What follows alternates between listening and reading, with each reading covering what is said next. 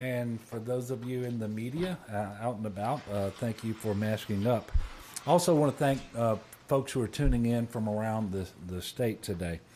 I am joined today by a couple of outstanding leaders of the National Guard. We have General Joseph Lingell, who serves as 28th Chief of the National Guard Bureau. He is a member of the Joint Chiefs of Staff, and he works out of Washington, D.C. He is visiting us today. And he was here about 4 years ago, as I recall, for a natural disaster when we had flooding. But it's certainly a joy to welcome him back here.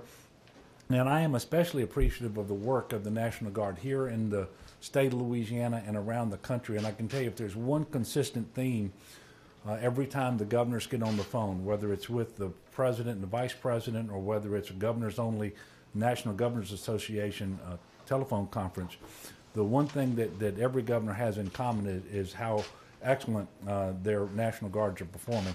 And that has a lot to do with General Lingell's leadership, as well as just the quality of the guardsmen and the airmen, the soldiers and the airmen around the country. I'm really proud of the work that's being done here in Louisiana by our National Guard. And of course, we're very familiar and accustomed in Louisiana to seeing our National Guard perform just tremendous service in difficult circumstances. But this particular public health emergency is very different than what we've seen before. We've had more than our fair share of hurricanes, tornadoes, floods, you name it. But this pandemic with the coronavirus is just very different. You should know that we now have over 1,425 soldiers and airmen assisting with the COVID-19 response. But you probably don't really know what they're doing. And these are just some of the things that they're doing. They're providing medical services. They're doing engineering assessments, commodities distribution and support, managing our warehouse. All of the ventilators, the PPE, and lots of other things flow through our warehouse. They're providing shelter assistance, traffic control point and drive-through testing, site support, proper PPE training. They're assisting at food banks. They provide liaison officers to parish emergency operations centers. They did suitability assessments for different facilities all across the state of Louisiana as we were looking regionally to identify the best places to surge our medical capacity. They actually do work with LDH here out of GOSEP on modeling and so forth, and many, many other functions. And so I want to thank General Keith Waddell for his leadership and all of the work that's being done by the soldiers and the airmen of the Louisiana National Guard. I've always said, and I still say it, and I absolutely believe that we have the best in the business. General Lingell cannot agree with that, and I understand it, but I know he understands just how good our National Guard is. And they're not just good at disaster support and helping us to respond to these things. They're also good in their warfighting mission as well. We have over 100 soldiers and airmen who are deployed overseas right now. And by the end of this year, we will have 2,700 deployed with the 256th Brigade that will be going overseas. And so it's a tough thing to manage, but they do a great job. But I can tell you this. The state of Louisiana today is a much better place than we would have been without the service of our National Guard. And I want to thank General Lingell for supporting our efforts at a national level, one of which is to get the Title 32 status extended beyond the initial 30 days, which will have tremendously positive impacts on the individuals who are serving because of the additional benefits that they're now going to qualify for. And what I'd like to do is I'm going to ask General Lingell to come up and deliver some remarks, and I'm going to ask you all, if you have questions for him or for General Waddell about the National Guard, that you ask him while he is at the podium, because I know that he has one more meeting and then he has to leave at 1:30, or as he would say 13:30 hours, because he's got to get to another location. So if you would ask your questions of General Lingell while he's at the podium, and then I'll come back at the conclusion of that portion of the press conference. General Lingell? Governor Edwards, thank you very much, sir, for the great remarks and rundown of what your National Guard is doing. And I'd like to add my congratulations and thanks to the Adjutant General, General Waddell, again, for his leadership of one of the greatest National Guards in the United States of America, without a doubt. So thanks for letting me come see firsthand. And if I could just remind you, the entire Department of Defense, including the National Guard, are trying to do a few things. One is keep ourselves safe and able to perform our missions. So we want to protect ourselves, and as I've gone around Louisiana today and seen the care with which the men and women are complying with CDC recommendations and social distancing to minimize the transfer and make sure that they're ready to do their missions, and so that we can respond to the crisis as our nation and as the governor, as Louisiana needs it to do. Let me just mention that I have seen Louisiana National Guard men and women all over the world. Most recently on my trip on Thanksgiving, I visited many of them in combat zones in the Middle East. I've seen them in the Pacific. They are world-class soldiers and world-class airmen. And I don't think we could be any more proud of who they are and what they're doing. Notwithstanding, I want to share with you the enormity of this impact of this event on a National Guard scale. As of this morning, we had 43,500 National Guard members across the nation, including 1,200 here in Louisiana, that were responding to the COVID-19 pandemic. These numbers are continuing to rise. Over the next week or so, we will cross 50,000, I think, men and women of the National Guard who are called to duty for our nation by the governors in their states. We have not had a response this large from the National Guard since 2005 and Katrina, when we did have men and women from every state and every territory participate in the events here in Katrina, more than 50,000 since that event. So this event in every state, the difference being this is happening in every state, not just in the Gulf region, Louisiana, that's happening. So this is obviously a historic event, and it's requiring a historic response. I need to just express my supreme gratitude and admiration for the men and women who serve. Where our nation finds these men and women who will both maintain their lives as civilian and yet don this uniform as the governor needs them, or as the president needs them, to come to serve our country, to come and serve our states and our towns and our homes. It is something special. And we should be, as a nation, with the other first responders and those who are doing the response in this thing, very grateful. We thank their families, we thank their spouses, we thank their employers who share them with our nation to come when our nation needs them to come away from their civilian occupations. I thought that, the governor mentioned Louisiana is no stranger to needing the National Guard to respond here in the homeland. Condolences to the families who lost someone just in the tornadoes here in Louisiana just last night. As the governor mentioned here 4 years ago for floods, numerous hurricanes between then and now, and the Louisiana apparatus. It is the hub as a National Guard organization for where we bring together all of the nation every year to plan for the all hazards type responses that we have learned so much about from responding here in this part of the country. So not just tornadoes, National Guard members are on duty with cyber activities, ransomware, all the like. The unique apparatus of what we're doing, not just soldiers or airmen, but we are guardsmen. And that special piece of the guardsmen that allows us to come to duty when our governors need them makes us special. And I think, I just would mention one last thing in closing is it's not what we do that in our military specialty that is so always so valuable, but it's the innovation. It's the skill sets that our members of the National Guard bring with them from their civilian lives into the tasks that the governor asks them to do when they put this uniform on, whether it's just in this warehouse that I just visited that has on display an innovative way to distribute high-value medical apparatuses around the state at a moment's notice should people need them. And whether it's an infantry man who's actually running a testing facility, or whether it's someone else that is a truck driver or an intelligence officer that happens to be working in a food bank, which I came today from the Baton Rouge food bank to see that 2 million pounds of foods have been distributed to all the parishes here in Louisiana. It is a unique contribution, and as military components go, the National Guard was built for this. And if you were going to design a component that could do both the warfighting mission and the domestic operation missions, you would invent who we are and what we are doing today all across the nation and here in Louisiana as the National Guard. So thank you all very much for letting me say, and with that, I'll be happy to take any questions you might have. Nobody? Nothing.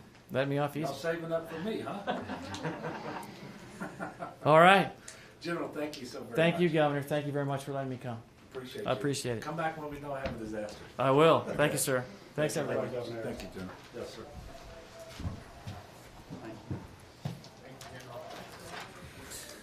Before I get to today's COVID-19 numbers, and the General mentioned this, we did have 2 deaths yesterday and overnight that we believe were related to the severe weather. One of the deaths was in Rapides Parish, likely the result of a tornado.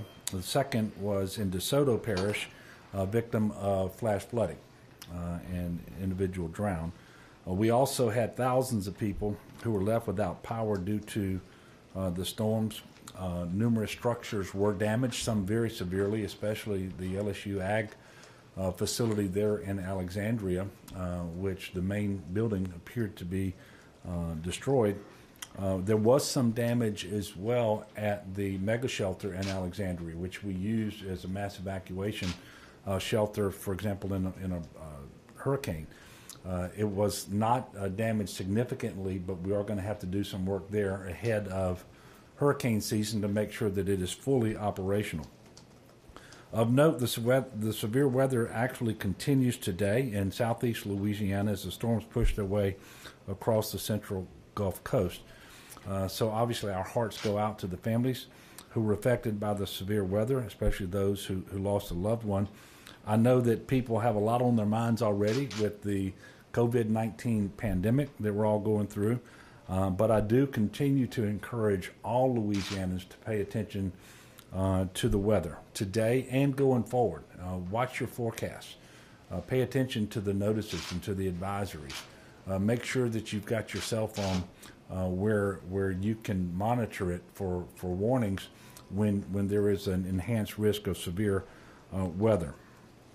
And we've had a lot of inquiries about what we're doing to try to make sure that as we plan for the hurricane season that starts on July 1st, that we make sure that we're intentional and deliberate about how we approach this hurricane season because of the posture we're in, which is very different because of COVID-19. And we are going to have exercises here at GOSEP working with all of the offices of emergency preparedness and all of our state agencies with the various emergency support functions in an exercise that will be facilitated by the National Weather Service and so forth. And we fully plan to flesh that out, and we'll do so in coordination with FEMA as well.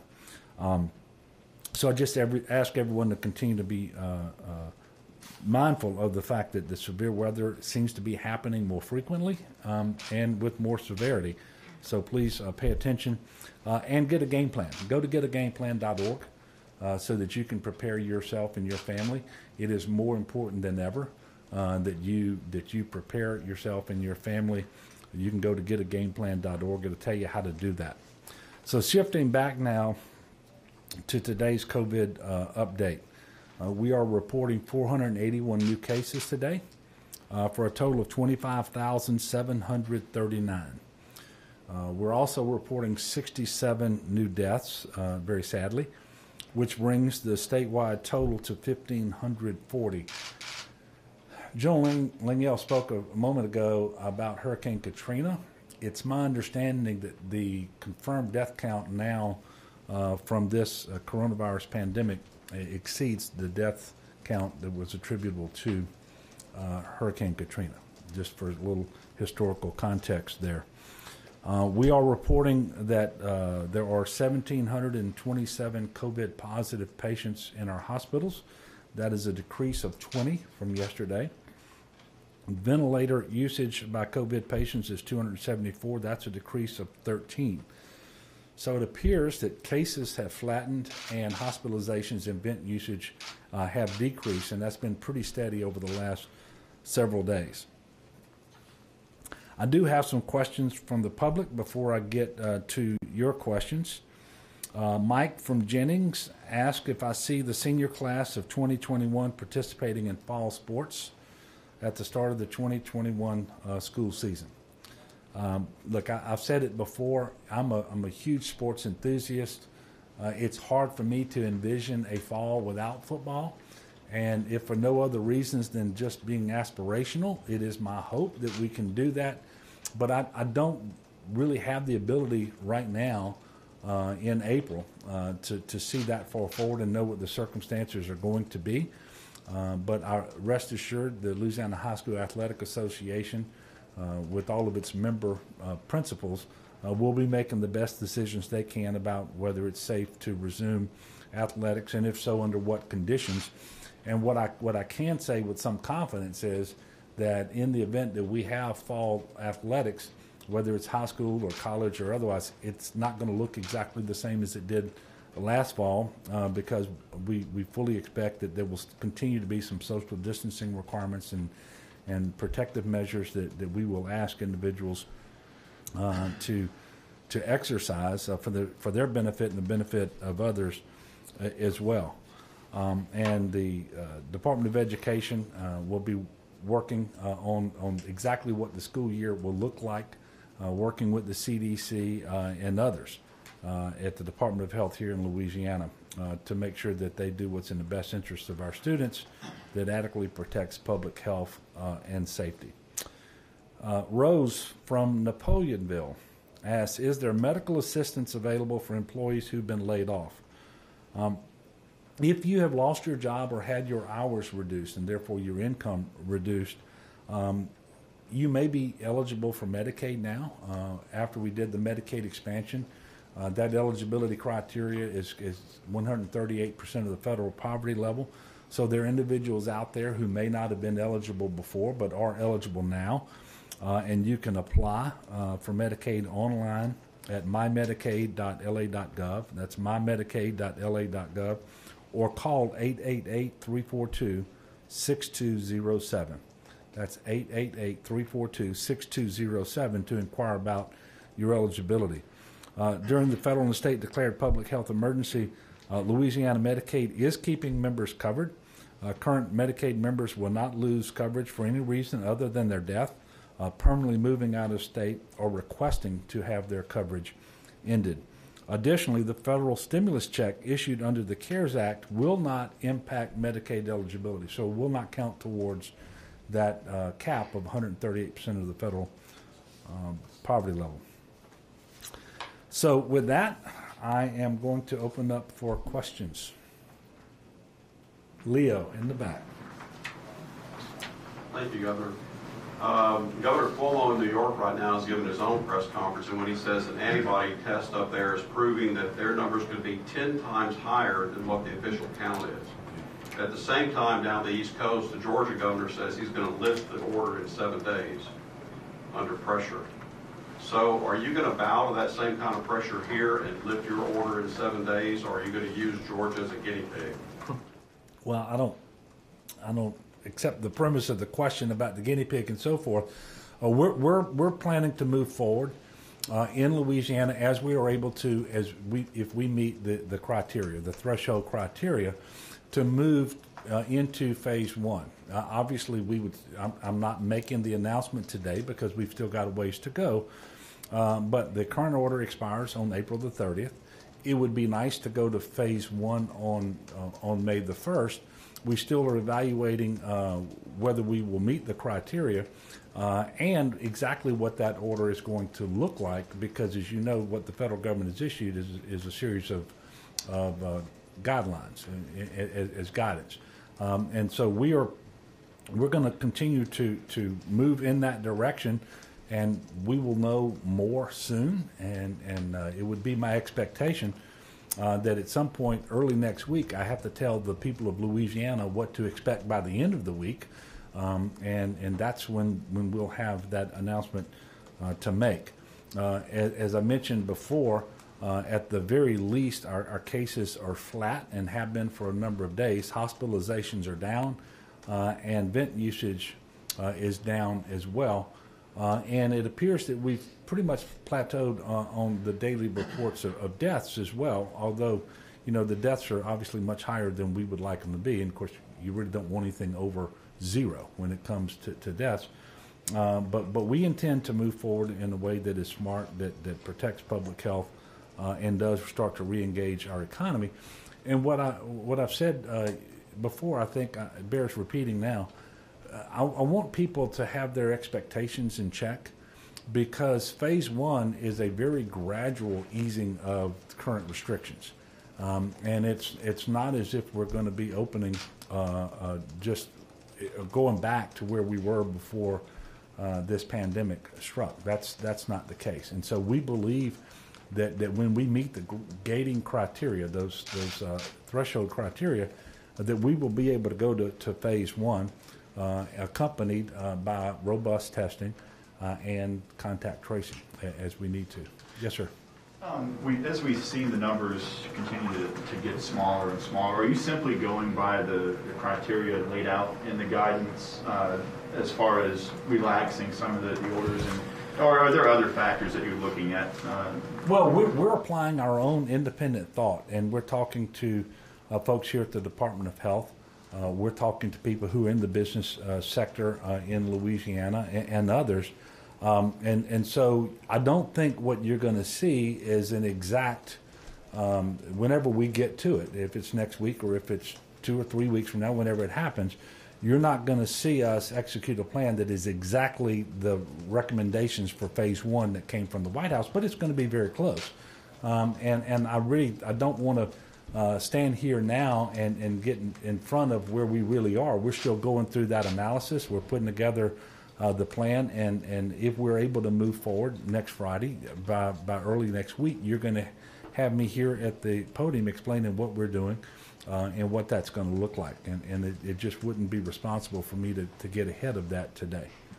Yes, sir. Can you give us an update on Louisiana's effort to boost testing? You obviously said you wanted to be able to test about 200,000 people ideally by May. It may be closer to 140,000. And also the federal government has sort of indicated this is going to be a state responsibility. So what are you doing as a state to boost Well, as a state, we are doing everything we can to make sure that we expand our capacity. And by the way, we're trying to expand capacity in state.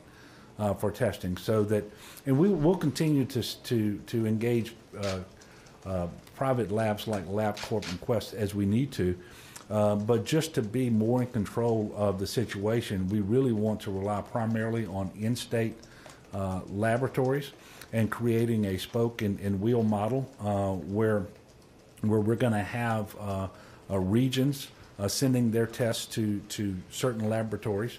And to make sure that we are getting the test done as quickly as possible and the results known so that it can inform our contact tracing. The most difficult part is not really the lab capacity, and this is true for just about every state. And I can't speak for all of them, but I know that when I'm participating in the conference calls with the White House and conference calls with the National Governors Association, the problem isn't lab capacity. The challenges are trying to source the swabs, the viral transport medium, the reagent necessary to collect that specimen, have it preserved properly so that you can get a reliable test result from it. And so we're really focused on those things right now, sourcing those items and starting to manufacture more of them here in Louisiana. And we're going to have a much more detailed, explanation from you what that looks like. But I can tell you we have, for example, some higher education 3D printers that are making the swabs that we need. Again, not in the number that we need them, but this is certainly helping. We've got viral transport medium being manufactured here in the state now, and so forth. And so we are working very hard with FEMA, because FEMA is the agency that we've been instructed by the federal government to work through to try to source more of these materials that will help us with testing. And we feel like we're going to get to the level of testing that we need. So our goal is to be able to do 200,000 tests per month.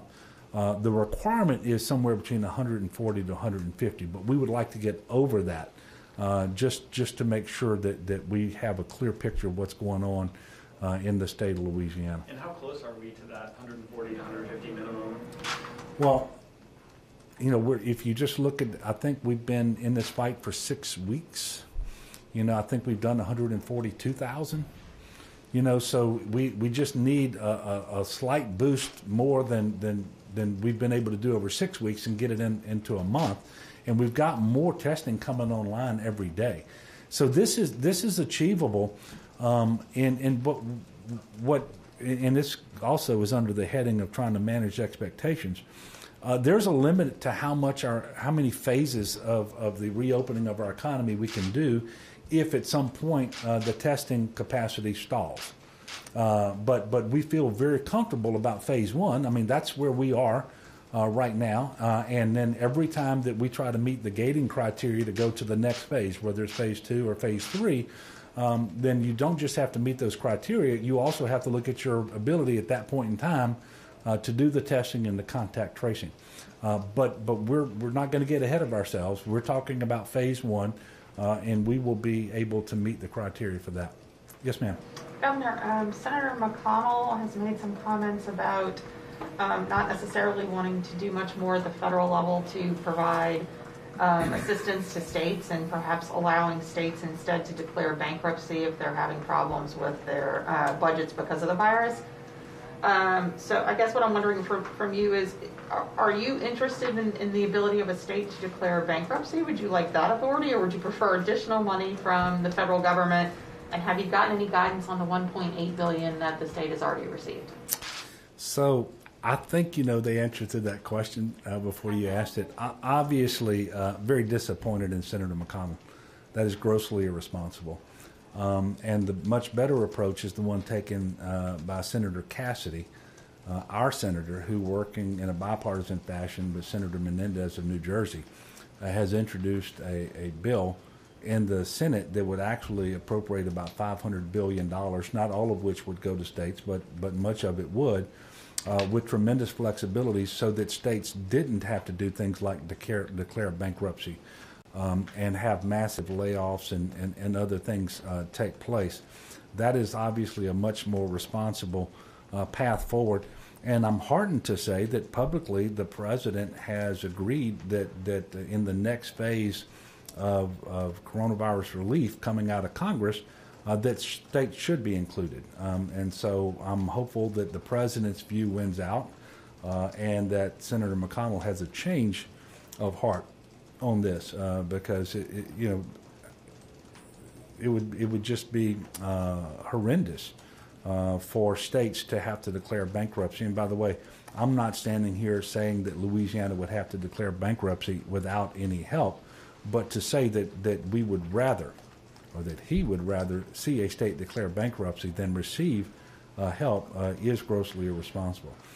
Secondly, the guidance from the Treasury's office came today on the $1.8 billion, which is the state's share of the CARES Act, and it's for expenditures only. It cannot make up for lost revenue, but it does have significant flexibility on the expenditure front, and that's something that we were looking for. There's still some questions, and it is our intention to honor the spirit of it and what we've been asked to do by, I think, every single member of our congressional delegation, and that is find an allocation formula whereby 45% of the money will be allocated to local government, 55% will be retained, 55% I should say, retained by the state. That's easier said than done, and when the money goes to the local government, they will be under the same obligations as we are to only spend the money on approved expenditures that have been incurred in relation to COVID-19 and not to make up for lost revenue. Some states have said that if the rules are not flexible enough and that they will end up having just to return the money because there's not enough flexibility. Is that something you see for Louisiana?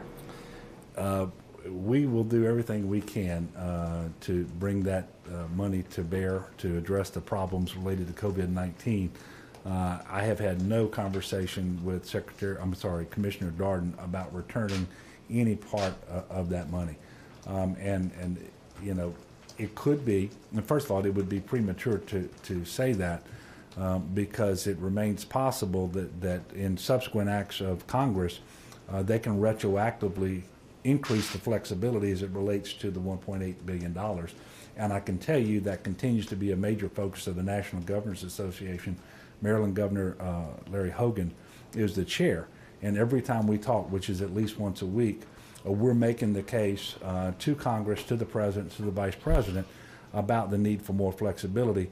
And so we will keep making that case. In the meantime, we're going to take the guidance as it is and have the very best plan for the state of Louisiana. Yes, sir. So yesterday you encouraged the people of Louisiana to start wearing masks when they go out. We all in here are masking up, like you asked yesterday. Also yesterday it came out that Harris County, which is Houston, is going to fine people for not wearing masks. You either get fined or you spend some time in jail. Your thoughts on that? And with so many more, what seems to be so many more people out and about now in the last week, could we head in that direction, or is it just too early to say because of how this is spread? I think you're going to see some more on this next week as it relates to what happens after April the 30th. I will tell you, it is not my inclination at present to start arresting or fining individual members of the public for not wearing a mask, although I'm absolutely encouraging everyone to do that. Like I said yesterday, you know, it's like opening a door for somebody. It's being polite, it's being considerate, because when you wear a mask, you're protecting someone else, and when they wear a mask, they're protecting you, and that's what we should do. But you are likely to see requirements that if you want to run a business and have folks come in from the public in order to purchase goods or services from you, then your workers ought to be in a mask. And so that is more likely to be in the order as a requirement than the public. But you know, we need people to exercise common sense and to understand that we're not asking people to wear N95 masks. We're asking them to wear a suitable face covering. There are all sorts of ways to do these. You can do them at home, and we're going to be providing a lot of information about this. And we're going to be distributing significant numbers of masks through parish OEPs that will be available for distribution as well. But the masks are a central component of making sure that we slow the spread. And so we are going to be, on the one hand, in certain circumstances, directing their usage, and the other is to be highly encouraging them. But I don't see us getting to a point where we're on the streets arresting people who don't have a mask on. Last question. And by the way, I think the way the people of the United States and Louisiana are seeing this whole issue around COVID-19, if you want to successfully reopen your business, you need to be protecting people from COVID-19. And they're going to expect to see that the cashier is wearing a mask. If we get back to where you have dining on premises, that the waiters and the waitresses are wearing a mask. The people who are stocking shelves are wearing a mask. Otherwise, you're going to run the risk that people are not going to come in your store. And so this is something that we think the business community is going to largely take care of on its own, because they're going to want people to be comfortable coming back into their stores. Now, So, last question. yes, sir. Governor, you said yesterday on the call with your economic task force or commission that you guys are going to be deviating from the White House plan in some respect, the White House guidance in some respects. Can you talk about why that is? We obviously have a higher death rate here, and it may be riskier, and also like what exactly you're deviating from the guidance on. Well, obviously there'll be more information that on next week if we get to the point where we're ready to go to phase one, and I'm making that announcement. But we've already made announcements that are different from the White House. So in the White House guidance really looked at taking non-emergency medical and surgical procedures and reopening those as part of phase one. Well, we issued the order already through LDH to do that. And one of the reasons we do in that is because we are less healthy than people elsewhere. And we want them to be healthy. And so if you want people to be able to take themselves and make themselves healthier, they've got to be able to go to the doctor and get treatments for hypertension and for diabetes and other conditions. And so that's really a big part of this. We also know that the longer people put off routine things, the more likely it is that an emergency develops relative to that health condition that they're putting off treatment for.